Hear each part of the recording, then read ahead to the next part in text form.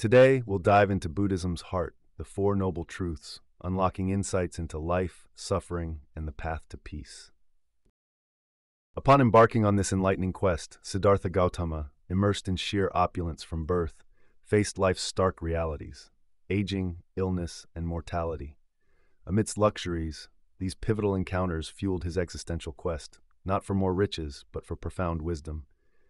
Forsaking his palace's comforts, he sought answers outside its confines, driven by a deep resolve to unravel existence's sorrows. This transformative journey, far from just a literal venture, signified a dive into humanity's trials, initiating a pursuit for enlightenment.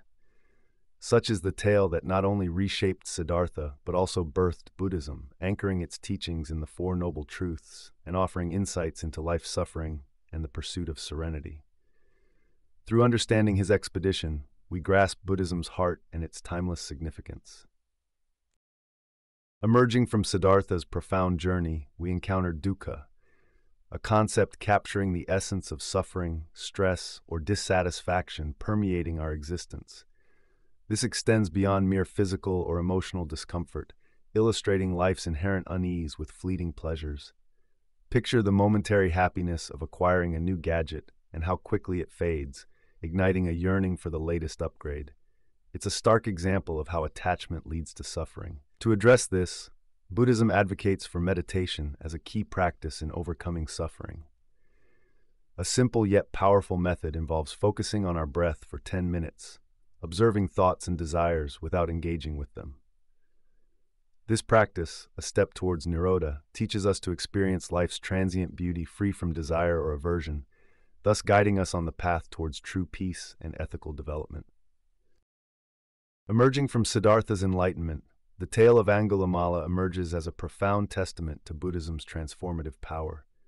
Once a notorious criminal, his pivot to an enlightened existence underlines the incredible potential for rebirth inherent in every individual, according to Buddhist teachings. By ardently embracing mindfulness and ethical living, Angulimala realized that liberation and nirvana's ultimate tranquility were achievable, despite a tumultuous past. This journey underscores a pivotal message. Our suffering, rooted deep in desire, can diminish through deliberate mindfulness and moral conduct. These practices not only foster self-transformation, but also harmonize our actions with the quest for nirvana, offering a pragmatic framework to traverse life's ups and downs with dignity and poise. Transitioning from the transformative tale of Angulimala, we now explore the Eightfold Path, specifically highlighting right action and right mindfulness as keystones of Buddhist practice. Right action encourages us to live through principles of nonviolence and truth, embodying benevolence in our interactions. Picture a life where every action promotes harmony. Conversely, right mindfulness cultivates an awareness that's likened to observing the natural rhythm of the sea, enhancing our understanding and compassion. It's a practice that bolsters our resilience against life's hurdles.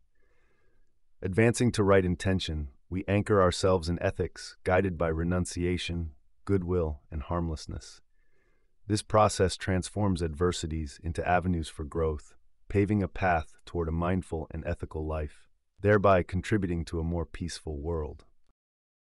Building on the pivotal message about transformation and resilience through the Buddha's teachings, the Eightfold Path shows its practical significance in contemporary contexts, especially in facing environmental challenges. Through right effort, we are inspired to cultivate sustainable habits that minimize harm to our planet. Right mindfulness enhances our consciousness of the ecological implications of our choices, prompting more thoughtful consumption. Embodied through initiatives like reforestation, right action demonstrates the power of collective endeavor in mending the fabric of our environment. Visual examples of community-driven green projects not only enlighten, but also motivate us, emphasizing how adherence to the Eightfold Path can lead to impactful environmental stewardship. This perspective encourages a balanced coexistence with nature, reflecting the enduring relevance of Buddhist principles.